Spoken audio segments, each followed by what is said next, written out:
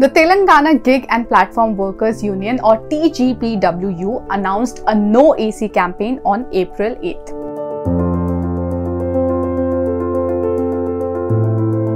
Now, what is this no AC campaign all about?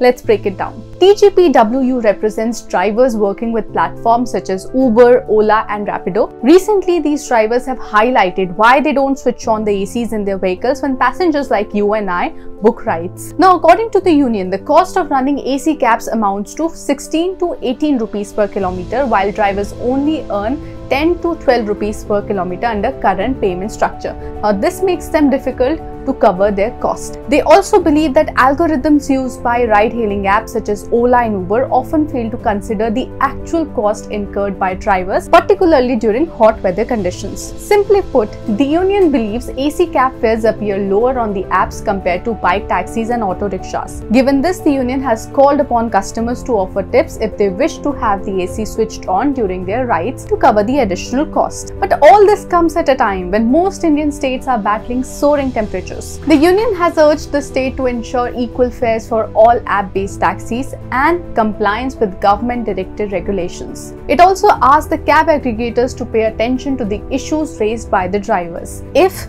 these demands are not met, the union has warned of a nationwide campaign.